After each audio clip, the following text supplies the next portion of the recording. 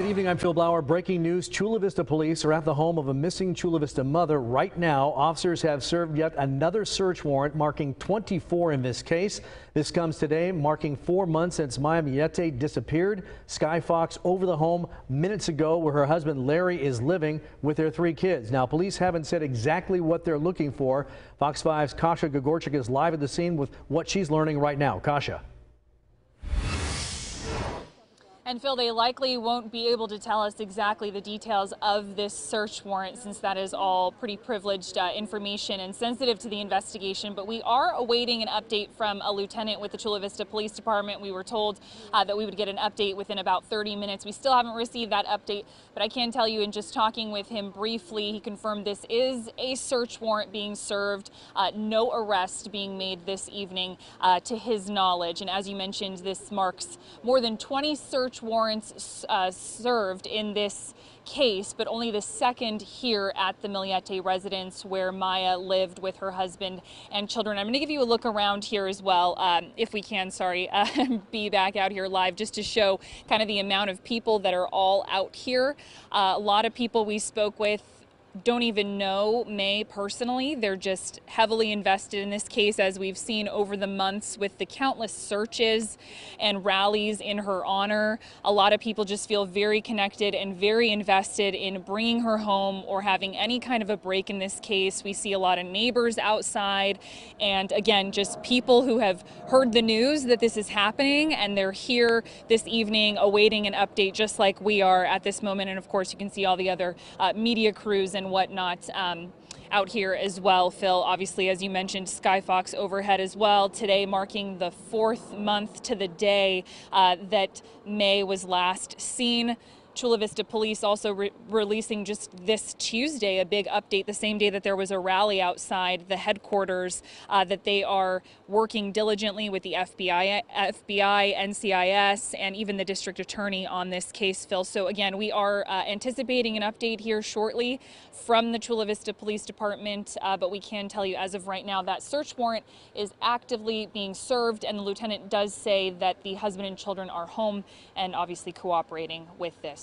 Phil, we'll send it back to you for now. You know, Kasha, very quickly, behind you there is that big white evidence van. So far, I haven't seen them load anything into it, but they do have it on scene, and they used that the previous time they were there. Also, earlier, we saw the garage door open for a second, and it appeared that a police dog was searching the vehicle with the Millete license plate on it, that big Lexus. They had impounded that earlier, but somehow it got back into the family's possession. Did you see any of that? I also saw what looked to be a battering ram there in the front of the house, but since somebody did cooperate and open the door, thank goodness the police did not have to use that. Yeah, that's actually still on the driveway. We can see it there. Now the lieutenant is walking out, so let's get closer here. Hopefully our service stays well. It's a little spotty in this neighborhood. Excuse me, ma'am. We're going to squeeze right behind you. That's all we need. It's going to take literally 2 seconds. So can you just hang on 1 second? And Phil, we're just getting all set out here. Just stand by as we all get set in here from the lieutenant here. So we're still conducting a search with relationship to the search warrant. We're going to be collecting evidence, and it's going to probably take us the next hour or 2 over here. And that's really all I can provide as of now. Can you tell us anything about arriving?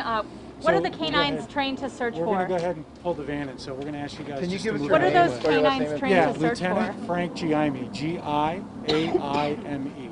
Was there any force used to enter the residence this evening? If I can have you guys. Okay.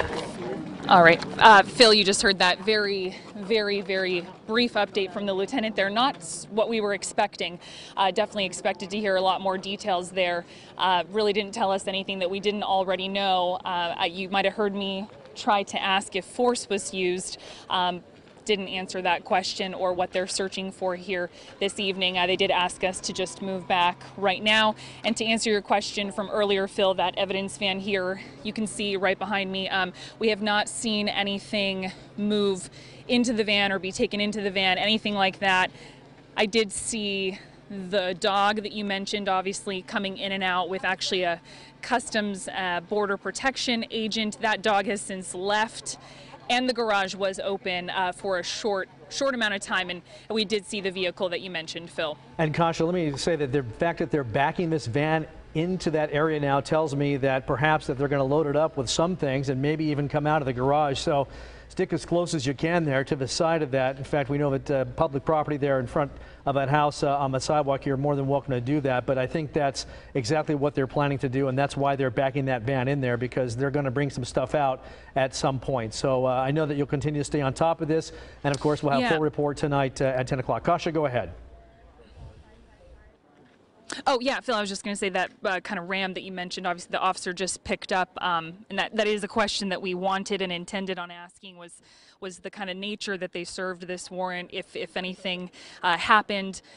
We had mentioned one neighbor earlier might have mentioned that they saw guns drawn or whatnot. We wanted to confirm, you know, the nature in which police arrived, but obviously we were not able to do that, and you just described exactly what's happening. You know, the van's now in the driveway, the Millete license plate vehicle is in there, as well as May's Jeep is also at the back of the garage from what I was able to see. But again, nothing that we've seen come out of the house thus far. We also hope to speak with Mary Chris, May's sister, and her brother-in-law.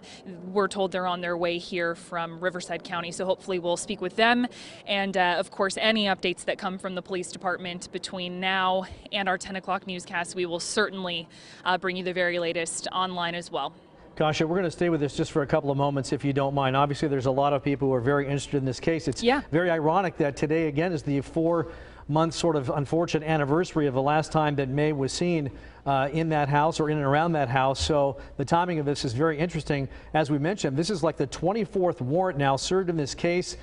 They have served, I believe, at least one there that was back in January, and that's also when they took the Lexus out of the garage. Also, they impounded it looking for potential evidence in this case. So it looks to me as that they moved that van forward a little bit so they can pack that car with whatever they're doing. I would surmise at this point that some of that evidence, potential evidence in this case anyway, maybe either coming out of the garage if they open the door or perhaps through the front door. When the Skyfox rather was overhead earlier, we did see the children who we hadn't really seen at all. They were playing in the backyard earlier and they were being watched over by an adult. So it was nice to see at least them being kids in the face of what's been going on in this situation now for, as we mentioned, 4 months to the exact day. Kasha, anything else that you're seeing down there at this moment? Yes, well, perfect timing, Phil. If you can hear any of that back here, they've just began chanting a little bit, "Justice for Maya." You know, as we've been saying throughout the evening and really throughout the last several months, the interest in this case, the investment in this case from the community, even people who didn't know May personally, is just tremendous. So that is what we're seeing out here, is just a lot of people, whether they know her or not, whether they even live in this neighborhood or not, after hearing that this was happening tonight, they're here all eagerly awaiting any kind of an update as well.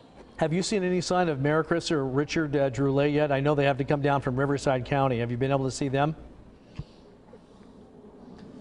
Not yet, Phil. We are told they are on their way. Our coworker Jeff McAdam, as I've been mentioning throughout the evening, really a lot of us, you know, the whole team at Fox 5 has been following this so closely, and so it's really a team effort, and Jeff's been helping me out. He spoke with them personally. They're en route here to San Diego County, and they will be here this evening, we're told, but they are not here just yet. Are you within reach, very close to any of the people that have been watching this unfold this afternoon? Is there any way that you can get maybe any of them to talk to you very briefly on camera while we're waiting to see if anything comes out? Yeah, I'm looking around here. There was a woman I tried to talk to earlier, and oh, she's across the street. If Elliot, if we can get across the street, we'll talk to this woman that we chatted with earlier. She's been pretty willing and has been very invested in this case as well. Ma'am, do you mind if I speak with you again about it's time to come back, since I know our service kind of dumped out a little earlier. So I was speaking with you earlier. Remind me your name. Manita. Manita was nice enough to chat with us earlier. And Manita, I just want to hear, you have such an interesting story, you know, as do a lot of the community members here, about why you've just felt so connected to this case.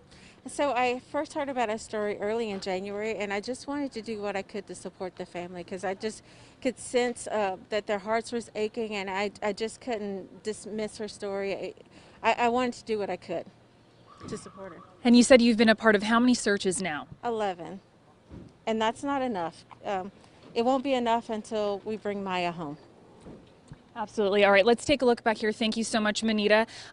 We can see some boxes coming out here, Phil. 1, 2, 3 have come out of the van. I believe they're empty and perhaps going to be taken inside to be filled with something. So again, we're keeping an eye on this very active and developing evening here outside the Millete family residence. And Manita, thank you again for speaking with us.